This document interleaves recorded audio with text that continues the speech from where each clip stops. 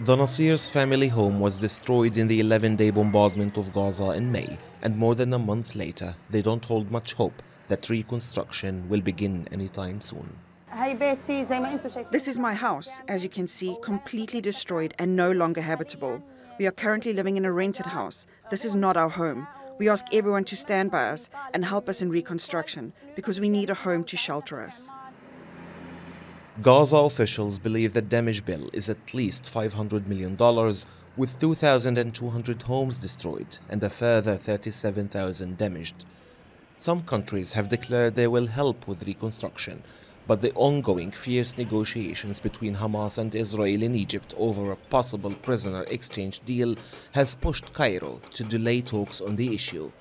Israel is adamant it will not allow the reconstruction of Gaza to begin until Hamas hands over 2 Israeli prisoners and the bodies of 2 soldiers. Palestinian factions say the 2 issues are unrelated. The prisoner exchange deal has nothing to do with lifting the siege and reconstruction.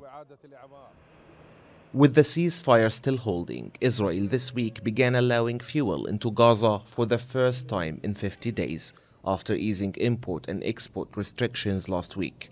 But the suffering of the 2 million Palestinians living in Gaza is ongoing. I want my house to be built as soon as possible. I have nothing to do with politics or anything else. I want my home. I want to live safely with my children and my family.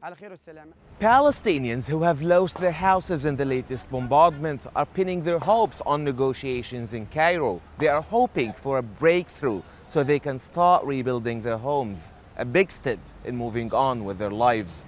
Nizar Salawi, TRT World, Gaza.